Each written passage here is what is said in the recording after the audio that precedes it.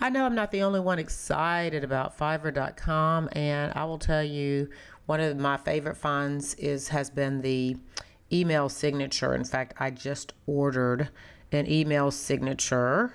He first delivered it in a PNG, and it looks really good. The problem is it's going to be an HTML file. So my question is, how do I get the HTML file to Outlook? And that's the subject of this tutorial. So you know me, guys, while I'm doing it, I'm thinking, I wonder if there's someone else who's wondering about this, because if they are, I'm going to show them how to do it. Okay, so the first step, you're going to open up the File Explorer. You know, Windows key plus E will get that done. So let's go ahead and hit the Windows key on my keyboard plus the E. Now I'm going to double click on my hard drive. So let's find that, and here it is. Now I'm going to click on the View tab. All right, so now I'm looking at the options, and that's in the upper right hand corner, and I'm going to select Change Folder and Search Options. Now I have the folder options. There's the tab called View. Let's go ahead and click on that. You want to mark the option that says Show Hidden Files. Let's see if I can find that. There we go. So make sure you have ticked Show Hidden Files, Folders, and Drives. And if for some reason this is ticked, untick this box. Now say OK, and you just completed the first step. Okay, so now you're ready to install the signature. What you're going to do is go to Users, find your name, App Data, Roaming, Microsoft. I'm looking for signatures. Ah, there it is. Signatures. Right there. This is the folder that you want to drop your new HTML folder into.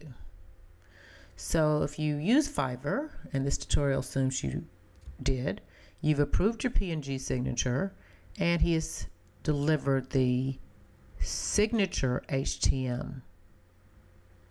You see that? There it is right there. I'm going to right click and say Show in Folder.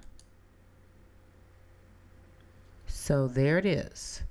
And now you know exactly where I want that particular file to go. So now let's open Outlook 2013.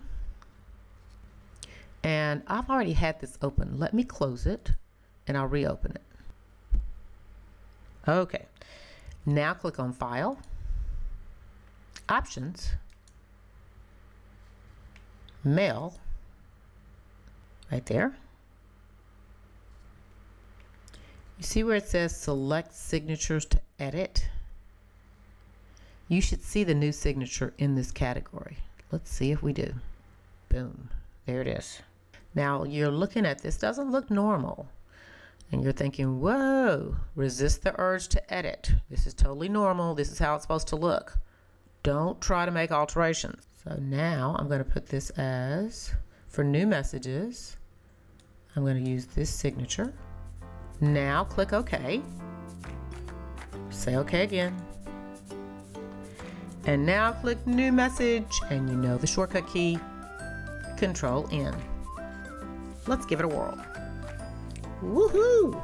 We now have the new HTML signature with all the icons, and someone can hit my LinkedIn, Facebook, or Twitter right at the bottom of the message. I hope this tip helped. If it did, make sure you like and don't forget to subscribe. Thanks for watching.